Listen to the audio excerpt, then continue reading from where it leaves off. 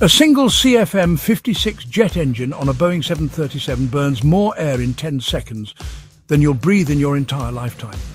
The average human breathes about 11,000 litres of air a day.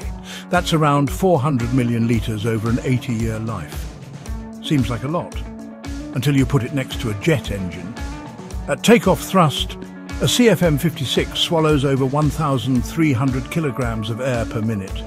That's more than a cubic ton of atmosphere every 60 seconds. In just 10 seconds, it's processed more air by mass than your lungs will see in a lifetime. This is why jet engines need such massive fans, compressors and turbines. They're not just producing thrust, they're moving staggering volumes of air at insane speeds and pressures.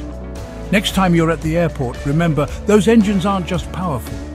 They're breathing on a scale the human body can't even imagine. So, which is more impressive? That you breathe for 80 years? Or that a 737 engine does your lifetime's work in 10 seconds flat?